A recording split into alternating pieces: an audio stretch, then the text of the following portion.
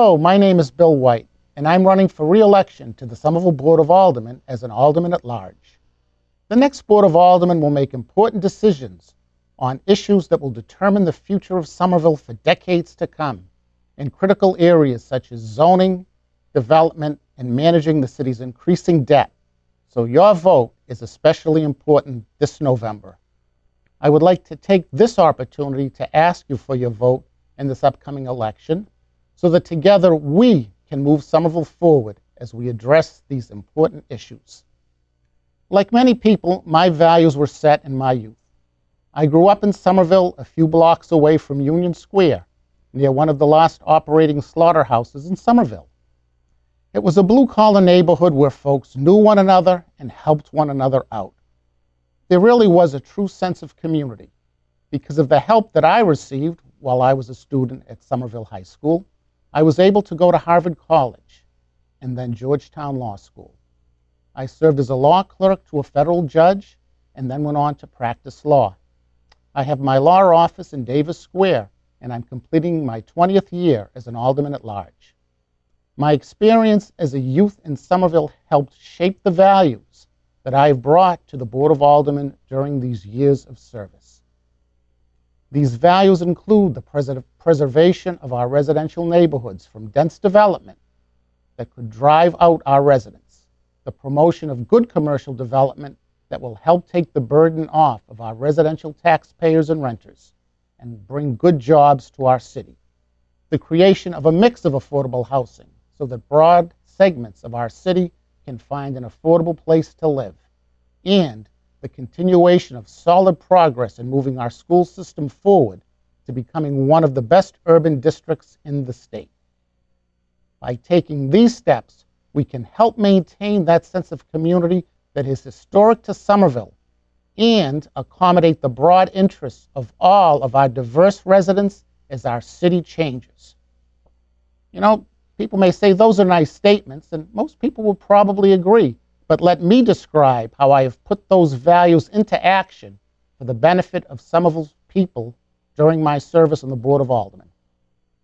If you go down to Assembly Row with the beautiful waterfront, mixed-use buildings, and the T-stop, along with the construction of new buildings, including the hotel, people are generally impressed. Originally, that area was going to be developed like a big box center similar to the Gateway Mall in Everett, with large retail stores and a huge parking lot. I thought that was a horrible idea that would have wasted our waterfront and our valuable land. So I said, let's fight for a T-stop with good mixed-use development that will bring housing, office space, commercial tax revenue, and jobs to our city. As a result, I introduced legislation that led to the planning for Assembly Square, and what we see today is a result of that.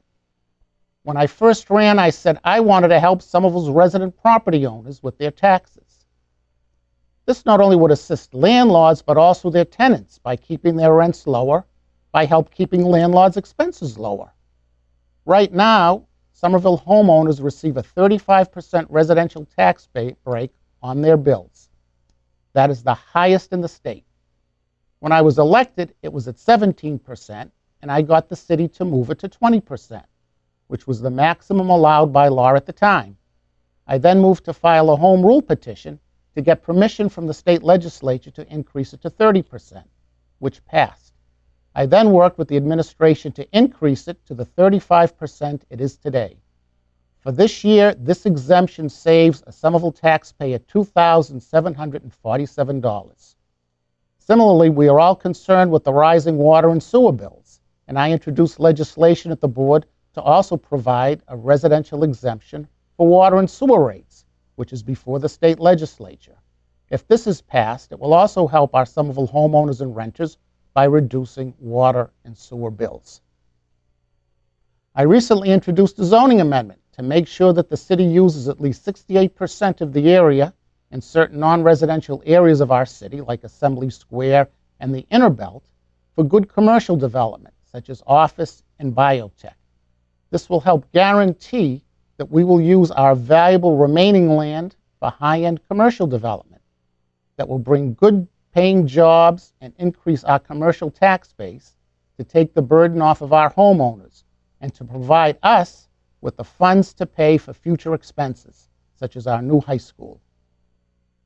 Because I believe it is important to preserve our neighborhoods, during my years on the Board of Aldermen, I have stood with neighbors and opposed proposed developments that would have adversely impacted those neighbors on numerous occasions, from one end of Somerville to the other.